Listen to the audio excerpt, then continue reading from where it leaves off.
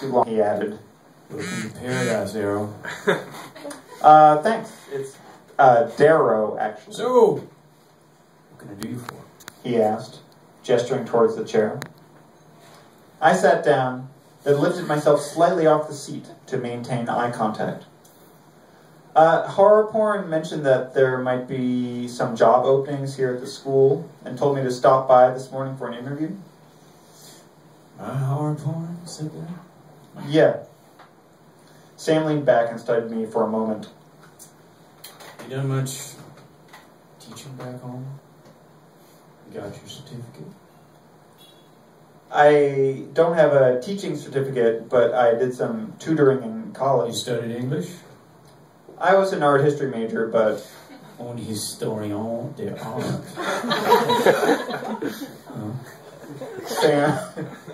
Sam smiled indulgently. Is it fair to say now that you're an artiste? I shrugged. I took some art classes. Ever draw from the nude woman? Whatnot? The emphasis was more on a conceptual approach rather than a... You claim to be an artist, he said, leaning forward. and yet you've never drawn from the nude woman. No, I mean... I sat up a little straighter.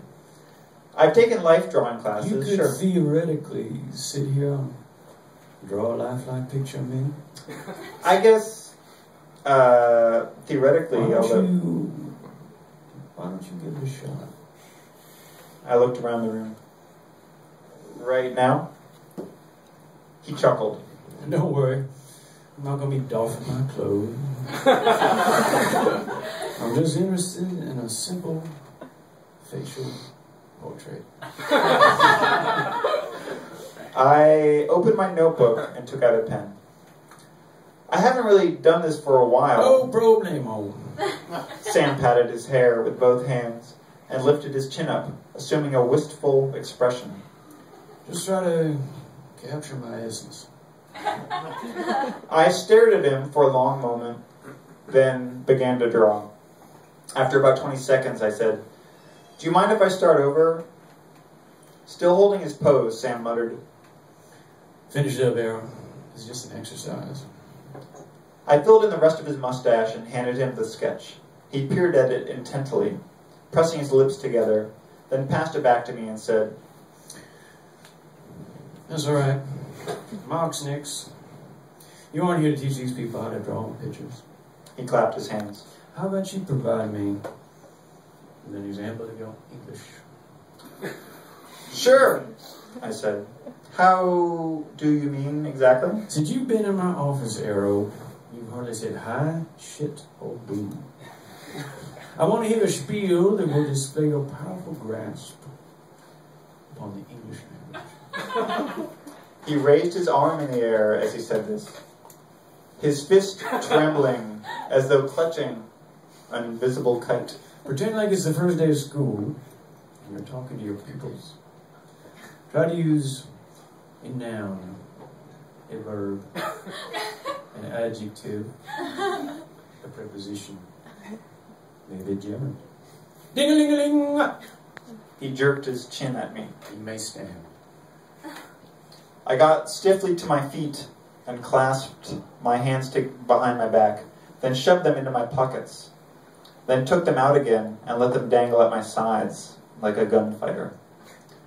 "Hello, everybody," I said, addressing my imaginary students.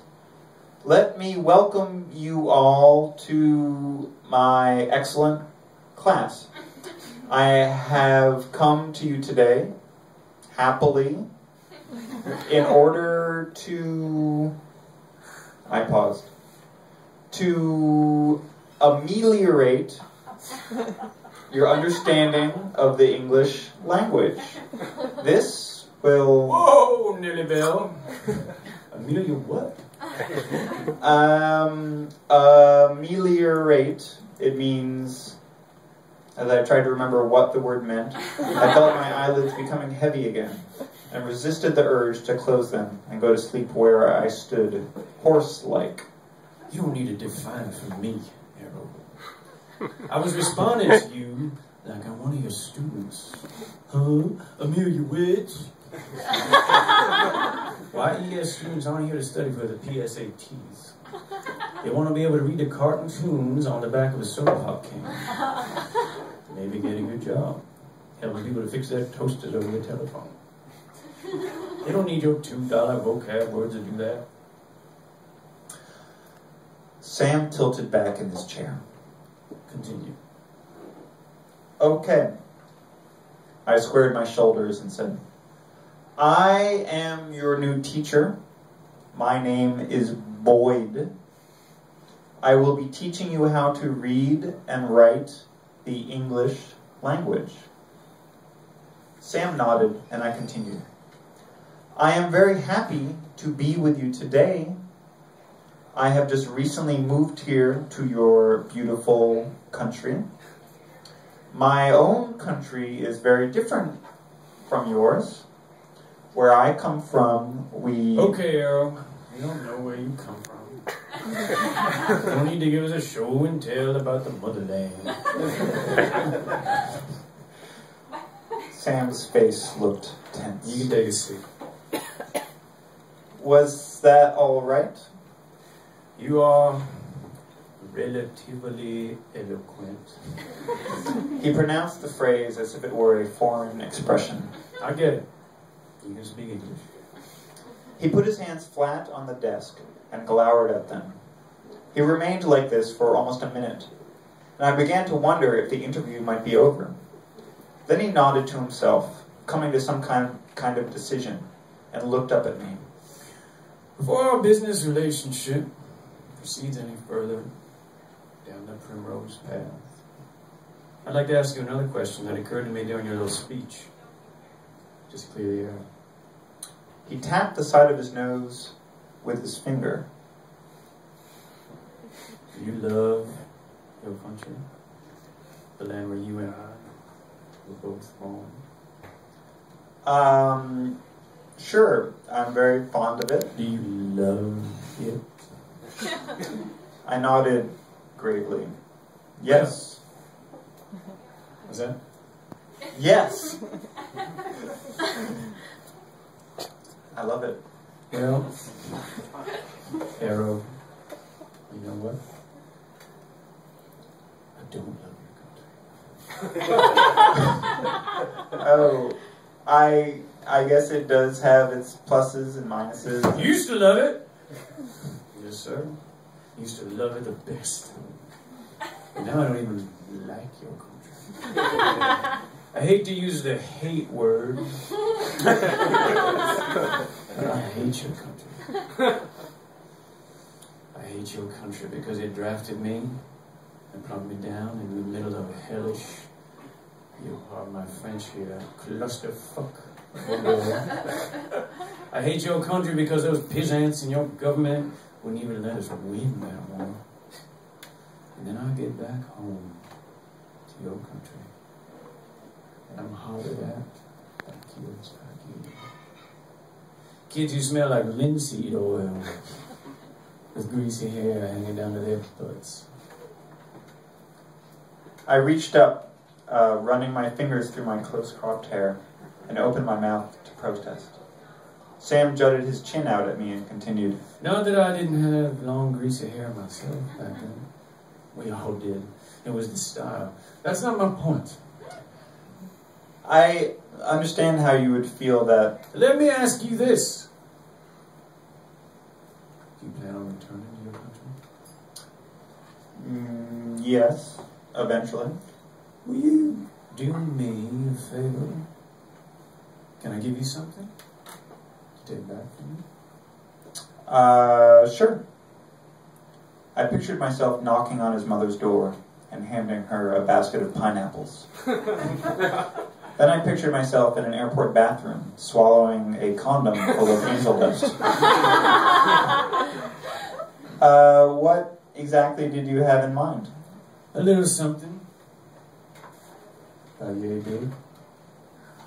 He held his fingers a few inches apart. Tiny little bottle. Okay, Tell you what, Sam said. I'm gonna take a piss in that bottle. I might even eat a bunch of asparagus.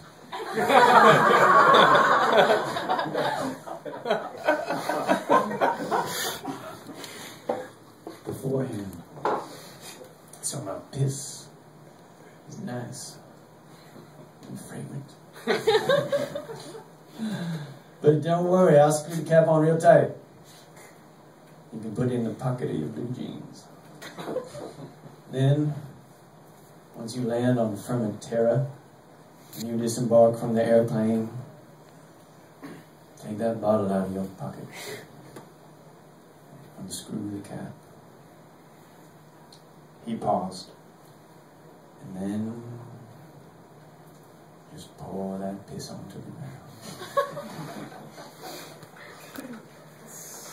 I bobbed my head, straining to read his eyes through his sunglasses. Okay. Because that's what I think of your country. Not my country. This is my country now. He pointed at the floor. If I could, I'd piss on the ground in person. But I don't have plans to visit there anytime soon. Unfortunately, my Jimmy Jones isn't long enough to reach from here. Almost. Not quite. Then he parted his lips, revealing a set of square, white teeth. I'm reasonably sure that he was smiling. When I didn't respond, he stood up and said, So, you can do this for me? I shook my head slowly, getting to my feet. Sure. Okie doke. He held out a hand. You got the job. That's great. We shook on it. And then I added, the teaching job, you mean? Sam shrugged. You can have that job too. Thank you.